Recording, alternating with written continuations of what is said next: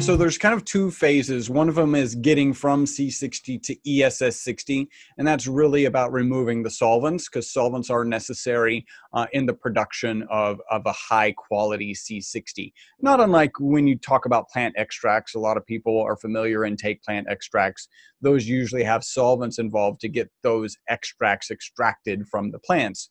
So it's in our industry, it's very common to use solvents and very common to get rid of them. So you got to do it properly.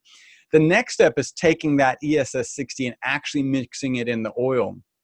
So a lot of people are looking at the original study. You take ESS60, you stick it in oil, you mix it for 2 weeks, and voila, those original researchers had the actual equipment to confirm that the concentration of ESS60 in that olive oil was about 0.8 milligrams per milliliter.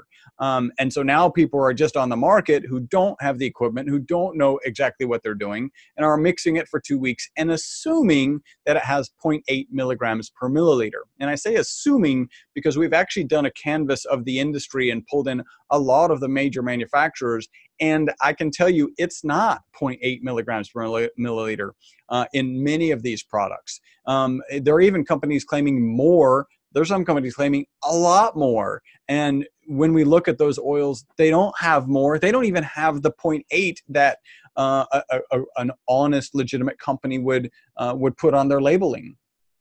Not only that, there's a lot of tablets and capsules that are out there. We went ahead and purchased these tablets. We actually considered doing tablets and capsules. And the reason we backed off is because a typical serving size is at about 5 mils or 1 teaspoon. Think about getting 1 full teaspoon kind of condensed into a pill. It's a really big, the phrase horse pill actually applies. It's a big pill.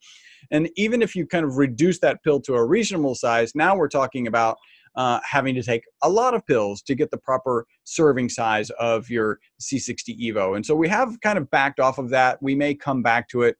We have some customers asking for it, and we tend to kind of do what our customers say as long as it makes sense. But I tested all the capsules that were out on the market, and one of them actually came in, instead of having 0.8, which is what you'd like and which is on the labeling, actually had 0.05. Right? So it's almost none. And we did a quick calculation. You'd have to take 200 of these capsules to get the right serving size. We actually retested their material. It got better. It's around, I don't remember the number exactly, but it's about 10 times better than their 0.05. So somewhere around 0.4, 0.5. Still not 0.8. And still you got to take more tablets than they're recommending. Even on Amazon, there's a tablet. I did a quick calculation based on what they say their concentration is. Their recommended serving size is 2 pills. It actually would take more like 20 based on what they're saying is in their product and what volume is in each capsule. And so it's a very kind of, it's unsettling for me because at first I didn't know whether to believe this product was going to work or not. We didn't make this product and come onto the market and say, hey, we designed this specifically to do specific things. I'm not the guy who pursued supplements as a way to get rich.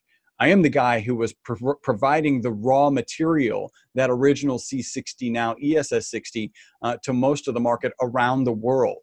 And when they did this original study where they used our C60 and they mentioned us in that peer-reviewed published research, and those rats lived twice as long, now I'm in a situation where I've got this product. We started selling it for research purposes, and people who were doing research on themselves were actually coming back and giving us amazing testimonials. I spent the first 9 months of 2018 going, okay, I believe you because you're actually telling me what your experience is.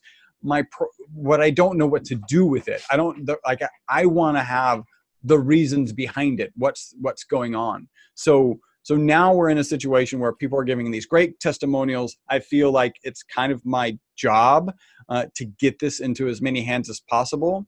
And my fear is that somebody hears, listens to this show, and they hear, and their only takeaway is C60 instead of ESS60.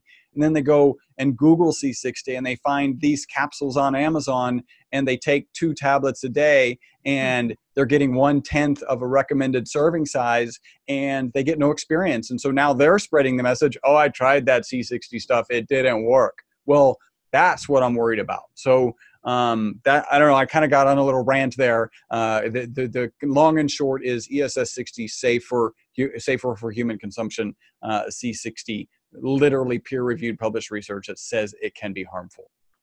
So how much C60 is the recommended in your bottle? You said 0.8, or what do you have in your So the C60 concentration, and remember this is a variable because we're dealing with an organic and natural product. So the things that are interacting with the olive oil, let's talk about olive oil first, vary, right? So from crop to crop of olives, you're going to have different levels of polyphenols throughout this and different saturations points. So we're always monitoring the oils as they come in to understand what's the actual saturation point.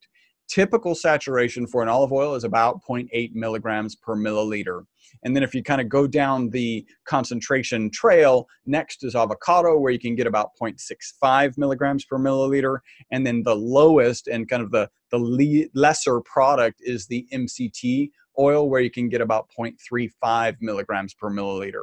And all of this is like really important to understand. There are companies who've kind of made their living on this purple MCT oil and not really shared with their consumers that what they're selling to them is 50% of the value of ESS 60 compared to the olive oil.